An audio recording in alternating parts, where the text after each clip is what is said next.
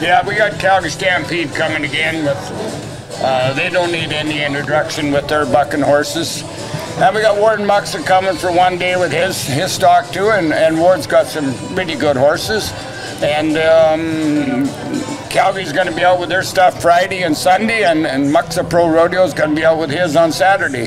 So there'll be no way on the good stock at Lea Park this year.